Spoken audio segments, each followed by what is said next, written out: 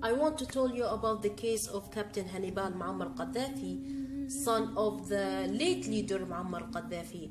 He was kidnapped from Syria and smuggled into Lebanon 3 years ago. He is now in very bad prison. He suffers from difficult health conditions. His family was not allowed to visit him. Even his own lawyer not allowed to defend him right now. Hannibal was 2 years old when Imam Musa Sadr disappeared. How can be Hannibal accused or be involved in this crime when he was just 2 years old?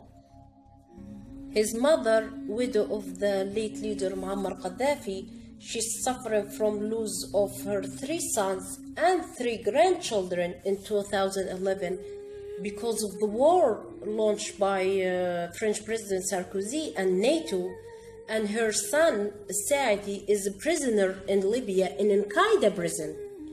And since 2011, all members of the late leader Muammar Gaddafi family are forbidden to travel by Security Council resolution.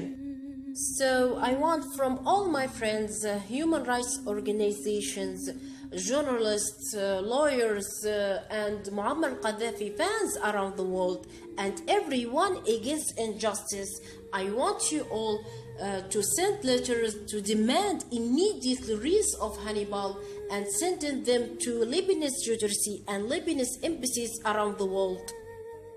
And ask Syrian government and President Bashar al-Assad to intervene in the case of Captain Hannibal Muammar Gaddafi, because he was a political refugee in Syria and he was kidnapped from Syrian territory.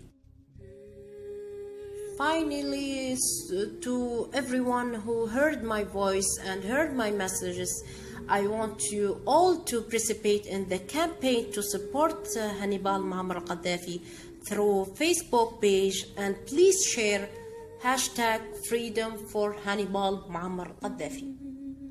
Thank you all for listening. Wafa Muhammad from Great Libyan Jamahiriya.